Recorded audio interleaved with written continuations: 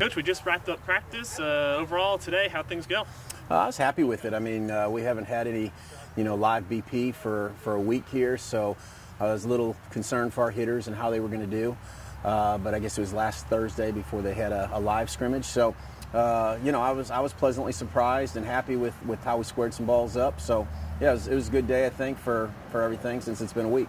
You've been going at practice for a couple of weeks now. How have things progressed? It's been good. I mean, this is a time of year where we're really trying to develop the confidence for our young players and really give them the reps and the opportunities that they need.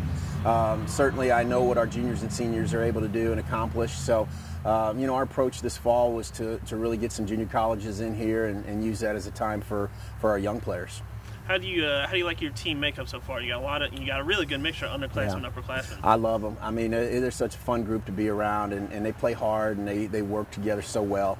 We've got great experience, great leadership, and one of the things we always talk about is just our younger players again learning how to play within our style and our culture and our program. And again, our older players, they do such a phenomenal job, with leading and teaching and helping those younger players. And that's what we want. So it's been fantastic, and I really look forward to this spring.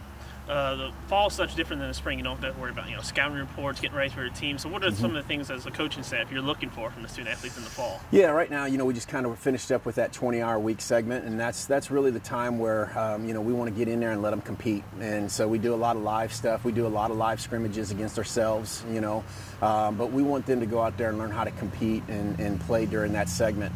This part that we just started right now during the 8-week hour, is really now where we get back to trying to teach and develop.